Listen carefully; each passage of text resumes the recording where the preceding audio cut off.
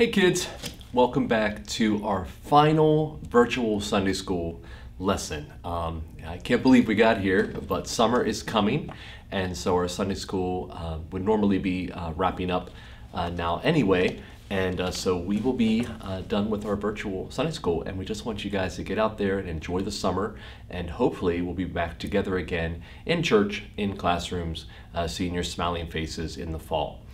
So I'm sorry about last week, about missing. We weren't able to do a taping last week, but we are going to end with a great story of finishing up our story of Moses and the Israelites in the wilderness. So yes, we are still in the wilderness. So this is our last story about the wilderness. So it's been really great to bring you these stories and to enjoy the felt board. There's nothing like a good felt board. So I hope you guys have been loving them. I know I'm enjoying doing this for you. So we're going to get into the story in just a minute, but we have two activities first. So we're going to end with a little bit of fun activity since it's our last one. All right, so I want you guys to think a little bit. We're going to do a little game called Now and Then, okay? So I want you to think back to what you ate for breakfast yesterday, okay? Do you remember what you ate for breakfast yesterday? I think I know. Yeah, pretty sure I had a blueberry bagel. All right, so think about that. Think of how many hours that you slept last night. Do you keep track of that? I probably slept a good 8. Good solid 8 hours, all right? And think of the last 3 people that you talked to, whether it was this morning or yesterday. What are the last 3 people that you talked to? Can you remember that? I think mine was Scott Stelzer, my wife, and probably my daughters, yeah. And so pretty easy to remember, all right? So do you remember yours? You remember the breakfast from yesterday and how much you slept last night? And how many people, or who the last 3 people were that you talked to today or yesterday? All right, now, I want you to try to remember what you ate for breakfast last year, this day. So whatever you ate for breakfast last year on this exact same day. So what do you think? It's Sunday morning, what did you have for breakfast last year? A little tougher, right? What about, how did you sleep last year? On the night before today? Whew, I don't think I remember that. I would just be guessing. I sleep pretty regularly, about 8 hours. And who were the last 3 people you talked to a year ago on this day? That is impossible. There's no way that I would remember that. All right. So now you remembered some of these events pretty easily. Why was it hard to remember the events from a long time ago? Today's Bible story is about some important events the Israelites had a lot of trouble remembering. If you remember the stories from a couple weeks ago, and as the weeks have gone on, we have seen that the Israelites kept forgetting things. They kept forgetting that God brought them out of Egypt. They kept forgetting that God took care of them in the wilderness, and He provided them manna and water, and they kept forgetting that they should only worship Him and not have any false gods. And so the Israelites are pretty forgetful.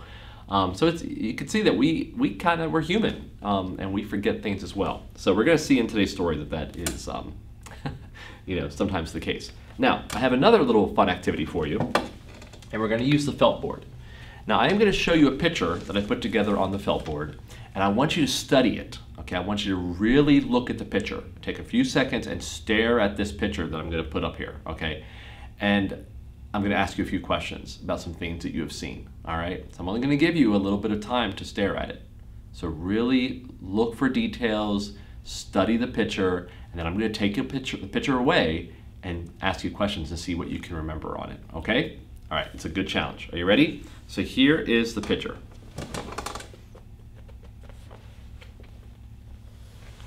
All right, so just take a few moments. I'm going to count to 20. 1, 2, 3, 4, 5, 6, 7, 8, 9, 10, 11, 12, 13, 14, 15, 16, 17, 18, 19, 20. All right. Now, let's see how well you studied that picture and give or take 20 seconds. I think I gave you a little longer than 20 seconds, but all right. So if you remember, there was 3 ladies standing in the room with the king, okay? The one in the middle, out of the 3 ladies, what color was her dress? Do you remember? So there's 3 ladies standing in the middle. And what color was her dress? If you said blue, you are correct. Her dress was blue.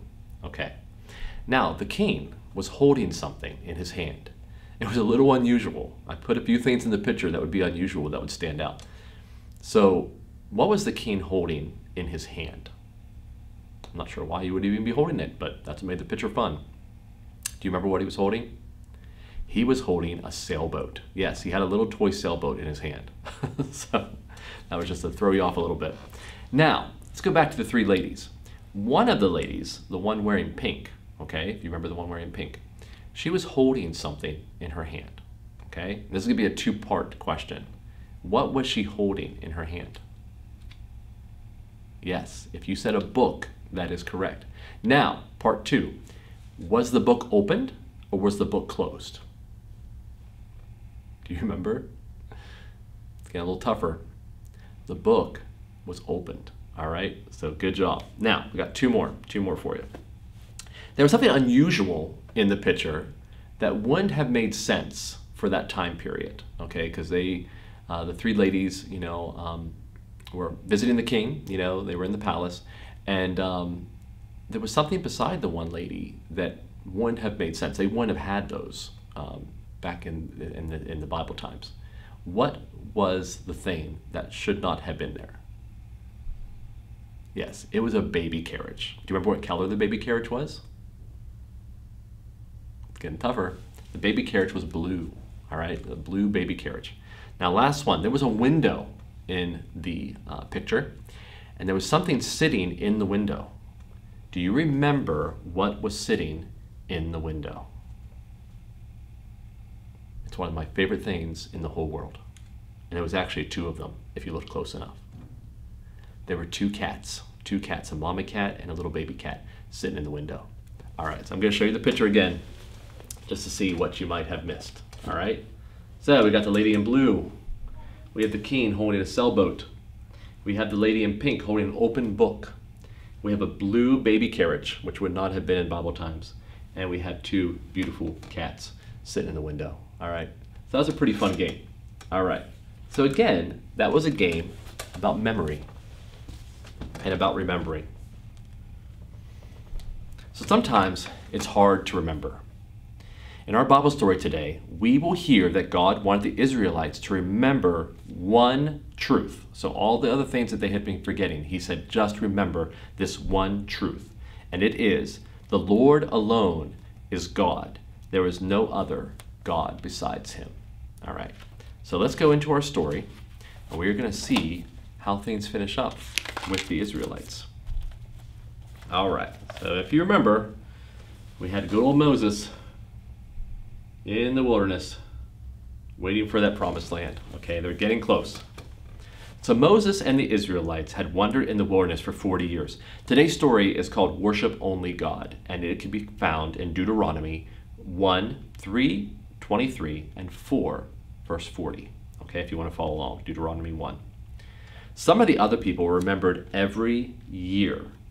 They had been children when Moses led the people out of Egypt. So there were some people that did remember, and they were there for all 40 years, and they did remember, and they kept God true to their heart. There was some people that didn't, and they would forget all the time. So the older people remembered better. Some of the younger people were just babies or kids when they left Egypt, and so they had kind of grown up in the wilderness, and they only knew from what their parents and grandparents had told them. Okay, so Moses led the people out of Egypt away from Pharaoh and slavery. Some of the young people had been born in the wilderness. Can you imagine being born in the wilderness? You didn't have a hospital or, anywhere of real comfort, just a little tent city, and eating manna, eating bread, knowing only bread and water for a good portion of your life. So they had heard the stories from their parents and grandparents about the things that God did to help his people. Now the Israelites were at the edge of the promised land, okay? This is the land that God had promised them. And I put one here together for you.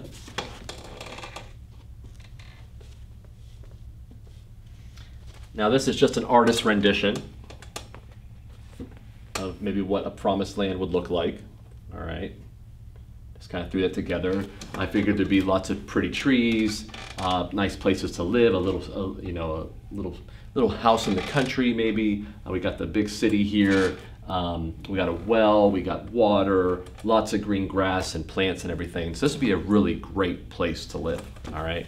Again, just an artist's rendition. I don't know if this is what it would have looked like. But I just figured, well, it'd be a nice place to live and they would be excited about, and it would be called the Promised Land. All right. So they were on the edge of going into this Promised Land. So they were so close to finally being in the land that God had promised. And the Promised Land would be their new home. But before they entered the land, Moses, who was now very, very old, okay, Moses is towards the end of his life, he gave the people a message. He told the Israelites everything God had commanded him to say. Because you remember, God was always telling Moses things and telling him what to tell the people. And then towards the end, God was talking to the people himself. Remember when the mountain shook and the fire and the smoke and all that, and the trumpets sounding, that was God directly talking to the people. But again, he gave Moses a message. And so Moses is reminding the people that God has a plan for them, that he's going to stick to his plan, and he's going to keep his promises, and the promised land is right around the corner. Okay. So he told them, he reminded the people why they were in the wilderness. Many years ago, God told us to enter the promised land. Moses said, "This is the land God promised to Abraham, Isaac, and Jacob, and to us, their future families." 12 spies went into the land. So they sent people, okay, to go into the land and kind of spy on what this land would be like for them. And they saw the land was good. They saw that it was a beautiful place to live. It'd be perfect for them, okay? And they were excited about it. But some of the people refused to go in because they were afraid of the people who lived there. So there were some scary people that lived here and were kind of enjoying this land because it was such great land. And some of the people were big, like giants, and they were angry, and some of them were aggressive and kind of scary. And the people were, again, having trouble trusting God that he was going to get them through this and going to protect them, and this land will be theirs. All right. So this is the land that he promised all of us. So when the 12 spies went into the land, they saw it was good. People refused to go because they were scared. Moses said, God had brought us so far. He had brought us here so far, but the people still refused to trust him. So God said that everyone who chose to disobey him would not enter the promised land, not even me. Okay, so Moses knew that he was never, ever going to get to be in the promised land. It was only going to be for the next generation. Okay, it was going to be for Caleb was chosen, and Joshua was chosen to take on the leadership of the Israelites. So not even Moses, after all this time, was going to see the promised land. He was going to see even better. He was going to see heaven. But he did tell the people, hey, you are going to see this. You have to trust God. He will take care of the scary people that live there, and it will be your land. All right. So we wandered in the wilderness for 40 years. Babies were born. So babies were born in the wilderness. They grew up in the wilderness to be little kids. They grew up to be young men.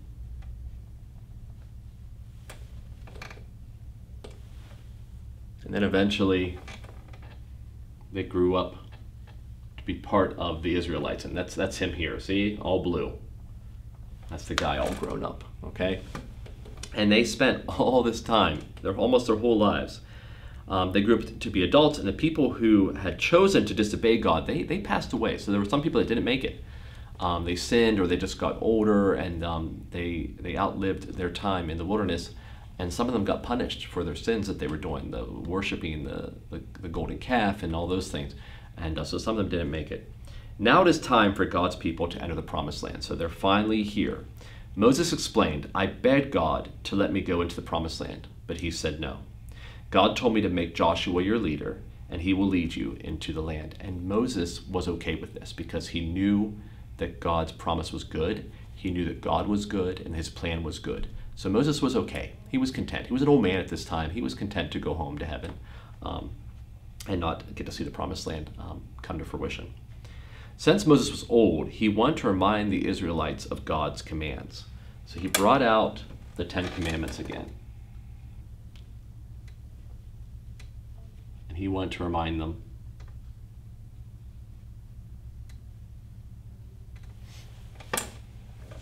Follow these commands when you live in the promised land, Moses said. Don't forget them, and don't forget what the Lord has done. Teach these things to your children and your grandchildren, all the way down to the next generation.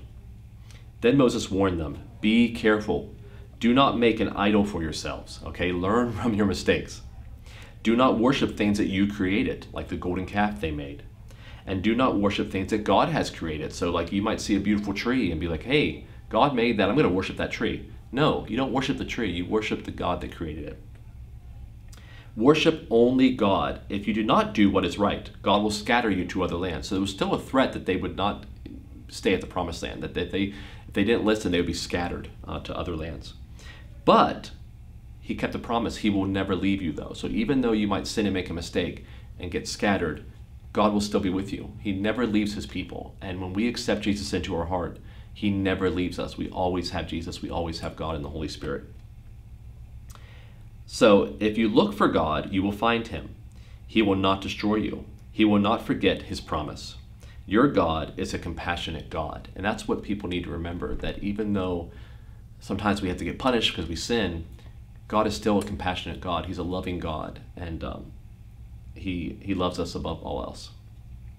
So Moses told the people to remember all the things that God had done, all the wonderful things he created in the world. If you just looked around, you could see the trees, the mountains, the sky, the flowers, the people. He created all of those things, and he's reminding them to remember that. He created the world, Moses said, and know this, the Lord alone is God, and there is no other besides him. And Moses said it again. So he keeps reiterating who God is.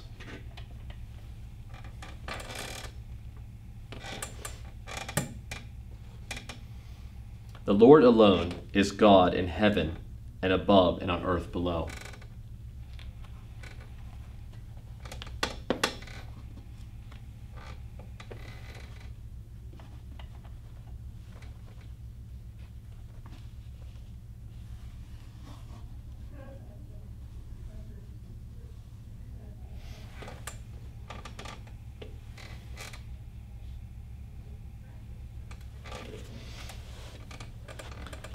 There is no other besides him. Obey his commands so that you may live long in the land that the Lord is giving you. So God is the Lord and ruler of all heaven and earth, sky and sea. All right, guys, so we're going to end with that story. It is an amazing story about how patient God is, how loving he is and compassionate, and that he kept his promise to the Israelites. They're finally getting out of the wilderness. All right, now, so let's finish our time together with a few questions to see if you're paying attention to the story.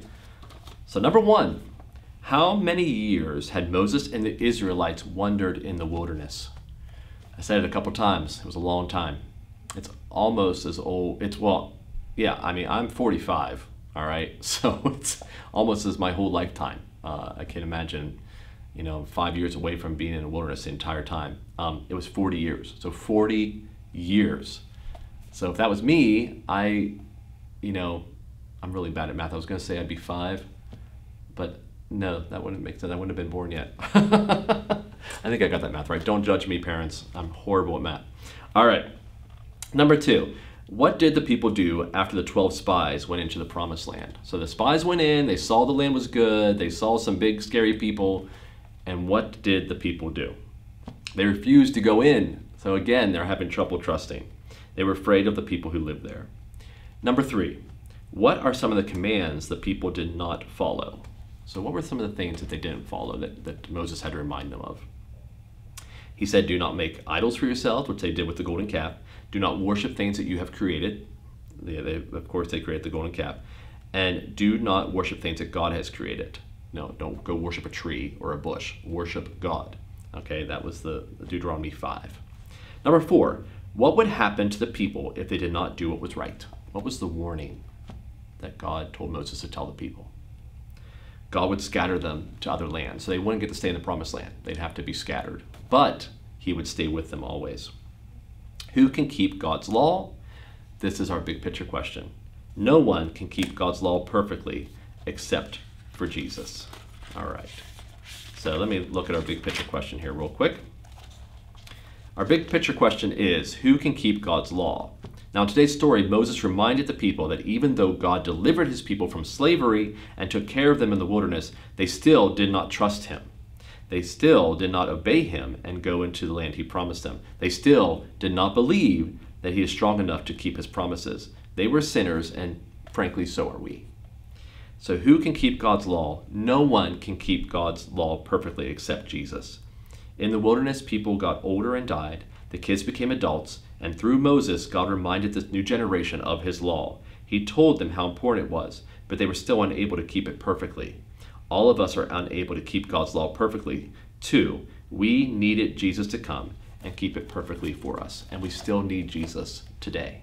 Now, when you guys come back in the fall into Sunday school class, you'll be hearing more about Jesus, and you'll be hearing more about how he came to die for our sins and how he rescued us from our own wilderness and continues to do so. So Jesus is the way out, and he is the answer. So you will hear more about that. I can't wait to see you guys in the fall. We need to be together. We're meant to be together. We're created to be together.